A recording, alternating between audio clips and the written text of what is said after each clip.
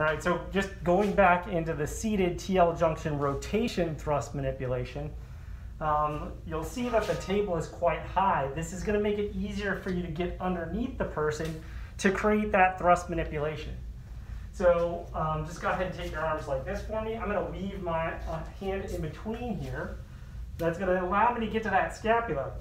It's better to get onto the skin. So I'll pull up the shirt, identify that 12th rib, walk back, and try to end up just lateral to the spinous process.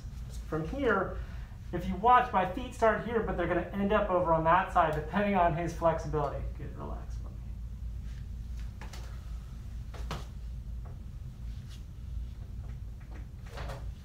And then you do the nudge, and you see the nudge is actually coming from my leg, transferred into my forearm, into the body. So what I saw most people trying to do is that they were kind of getting to here, and then they were doing more work way over here versus getting behind it to allow you to thrust forward into that position.